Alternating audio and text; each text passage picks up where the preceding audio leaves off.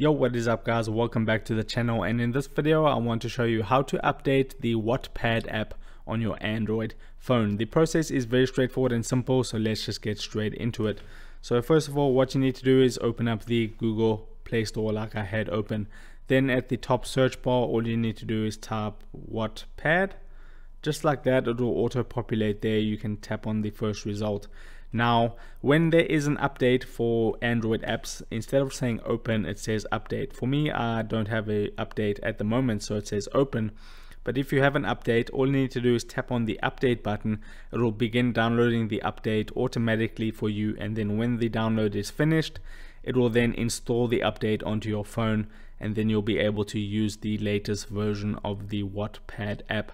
Now, if that seems a little bit tedious and you don't want to go in every single time and manually update the app, what you can do is you can just go back to the home page of the Google Play Store, then tap on your profile icon at the top right hand corner. Then you want to tap on settings. From here you want to tap on network preferences, and then you can see an option there that says auto update apps. Tap on that option.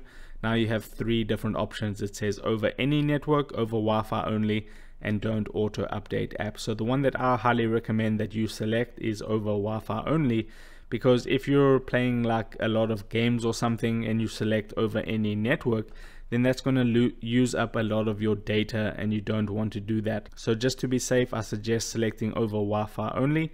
Then every time you're on a stable Wi-Fi connection and you have updates available for any one of your Android apps that you installed with the Google Play Store, then it will automatically update them for you without you having to manually check if there's an update and everything like that. It will just happen in the background automatically. So select over Wi-Fi only, then click on done, and then you're all good to go. You can go back, you can download more apps, you can do anything that you want, and that's basically all there is to it. So I hope this video helped you out. If it did, don't forget to drop a like onto this video and subscribe for more, and I'll see you in the next video. Take care.